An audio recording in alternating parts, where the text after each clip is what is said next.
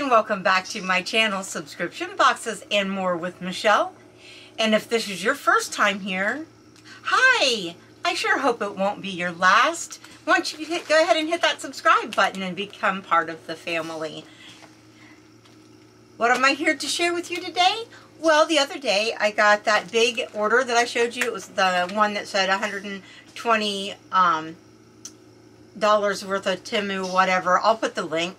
It'll come up here. But one of the things that I got were these magic highlighters, and I showed you how those work in the video. You color them one color, and the other end has the clear part that activates it, and the ink changes color. Well, today I am going to do a little doodle with those, and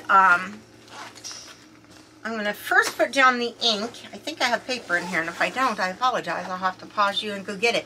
But I'm going to put down the layer of ink, and then I'm going to activate it with the, I'm going to activate it with the other end and make it turn some colors. You know, I'm going to do a zen doodle.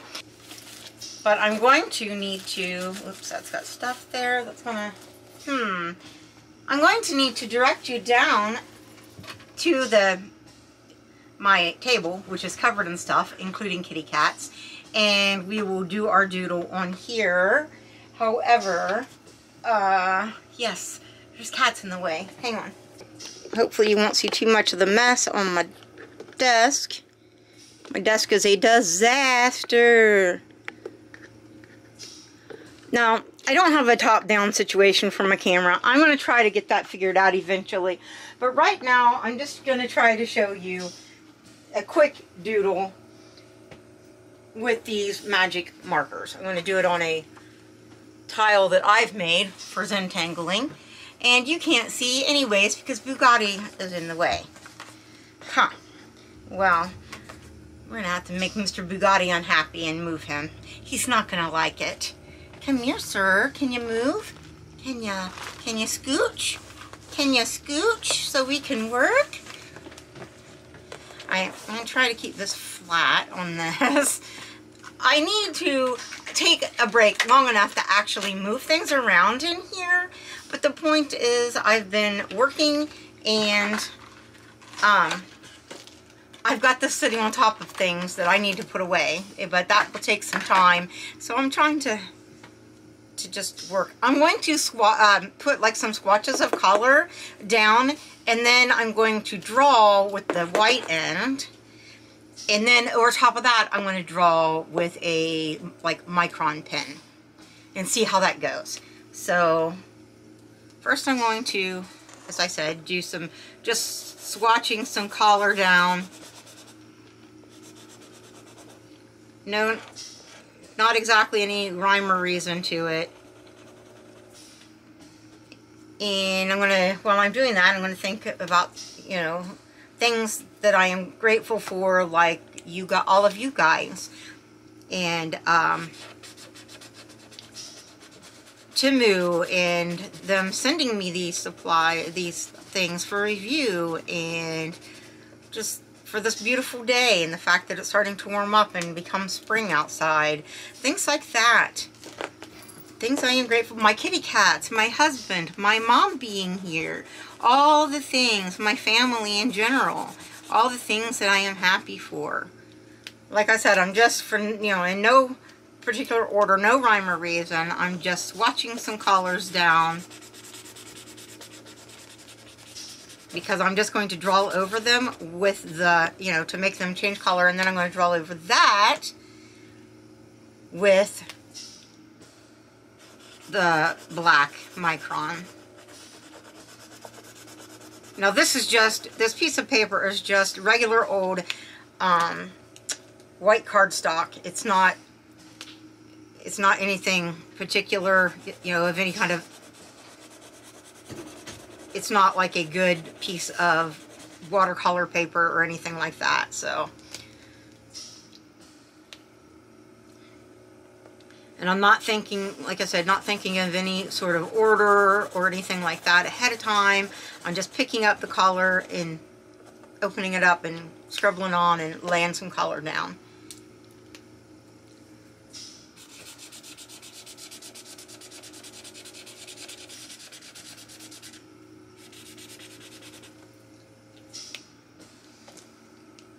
Not worrying about what, where, why, when, how, or even what I'm going to do yet. That's not something that I'm thinking about as I try to lay down these collars.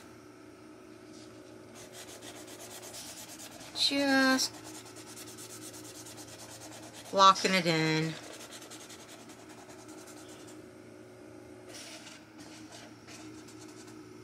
Alright, so there we have it. And all of them have the same clear end, so I can use any of them. And since I have this one in my hand, this one's the one I'm going to use. Alright, what am I going to start with? Well, let's start with some kind of floral pattern of some sort.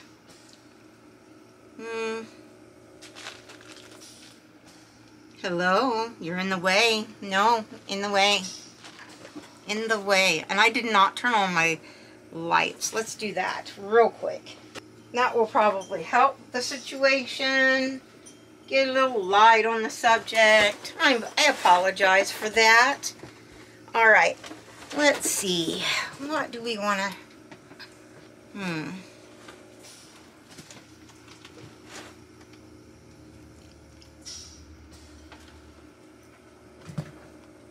How about some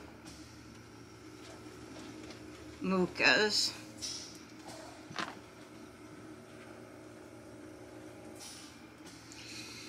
And some, what are they called? Oh, I can't think.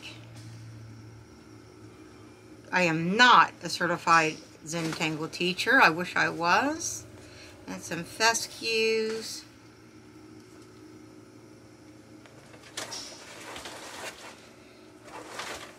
Fescues are my favorite. Put a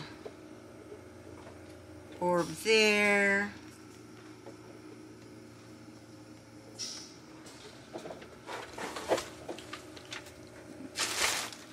Harder to see what you're drawing with this. Alright, some fescues and some... Alright, now we'll do some other kind of flower.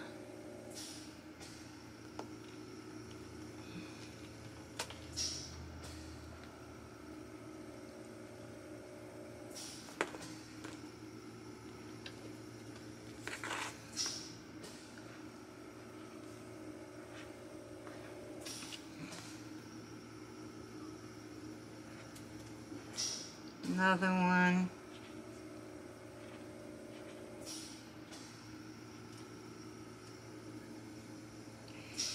And one down here kind of hidden. And it's going to go kind of behind and off the... Now let's do some kind of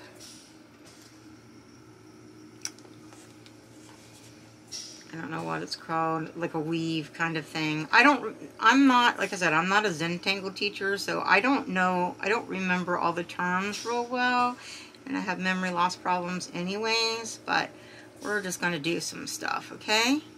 Just to check out the pins and what they look like when you do something with them.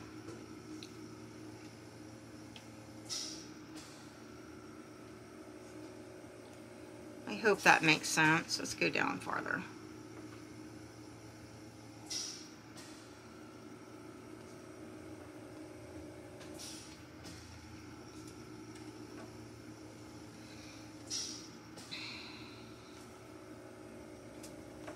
Now we're going to join them together, like I said, in kind of a weave pattern.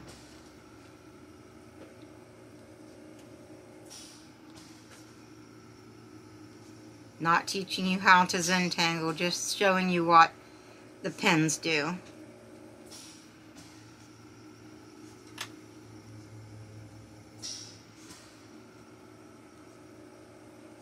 I'm trying to do it fast, so it's not going to be the best Zentangle I ever did.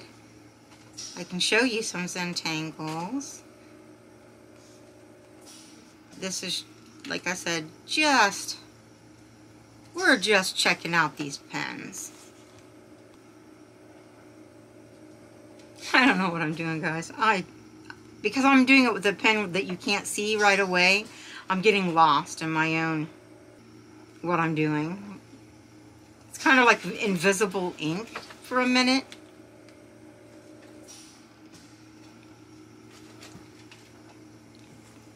It'll look better when I go over it again, maybe. Who knows? We're just playing. Maybe I'll do a big,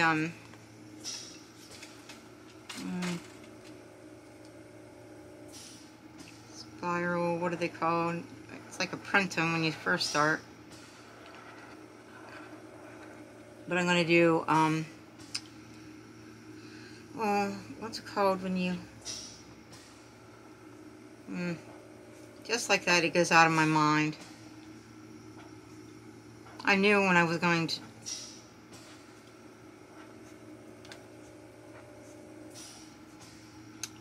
I knew, and now the name was gone.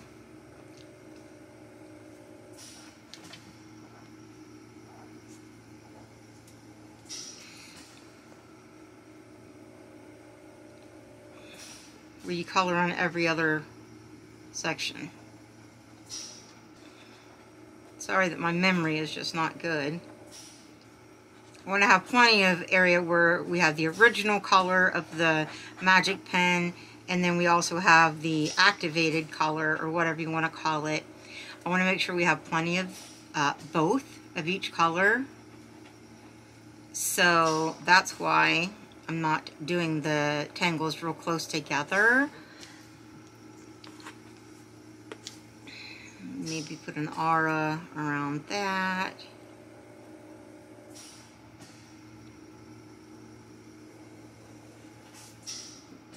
And around that.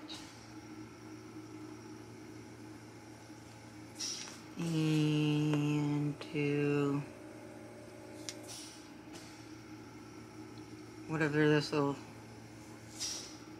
thing is where you do like 3 dots in a pattern. I don't know what it's called. But again, I'm just doing it to have more of the activated color.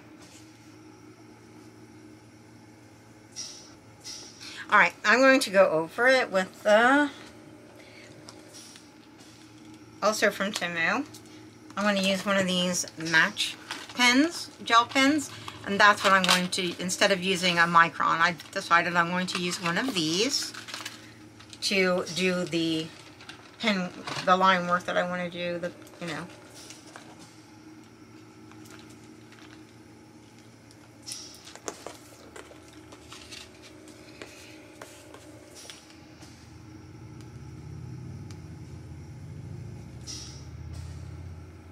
I should have let this dry just a little bit. It's kind of wet.